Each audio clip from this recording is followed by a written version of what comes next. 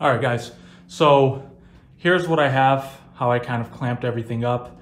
If you need something similar, or if you want to pick up the same exact kit from your local hardware store, in this case it was from Home Depot, you can buy the same exact thing. It's a galvanized coated cable and it comes with the kit. So all of the parts that you need to accomplish the same setup. Now, the actual pulley, I grabbed this one from Amazon. This is obviously a lot better quality than what you would get at Home Depot. But if you want to save yourself a few bucks, you can pick any pulley really from your local hardware store for a lot cheaper than this one. I believe this was 30 bucks. I'll leave a link in the description. Super easy to accomplish. It's just basically a board reinforced with two other pieces underneath, just for reinforcement. Not only reinforcement, but you need to leave a little space for the nut and bolt in the bottom, plus the washer, so that it's not obviously sitting on the ground. Otherwise it's going to be unbalanced. So this way it leaves a little bit of a space for that, so it serves two purposes. All right, so let me demonstrate it real quick so you can see how everything works. All right, so I'm just going to get up on the platform.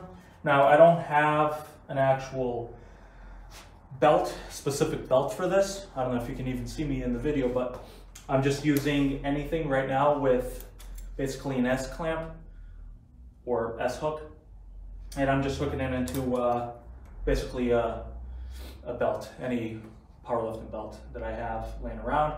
It's going to do the same thing. Obviously, you can't go too heavy with this, otherwise it's going to break the buckle. But nonetheless, I'm going to squat down over here, and I'm just going to kind of set this up so that I can go all the way down to the bottom, hook it into the to the cable, set my feet, and now just you can perform your belt squats. So when you're done with this, all you have to do is basically take it off the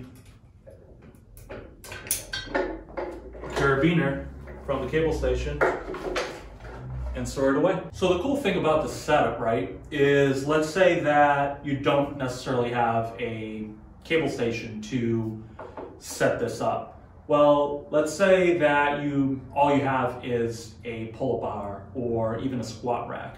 All you need to do really is basically buy another pulley that you can attach either to the barbell that's kind of sitting on the J-hooks of the squat rack, or if you have a pull-up bar, obviously you need another pulley and a longer cable, which if you buy the kit, it's a 30-foot cable.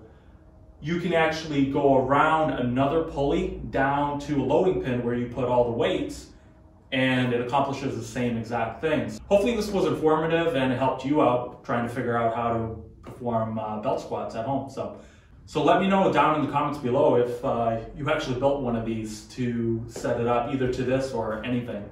Until next time, see you guys.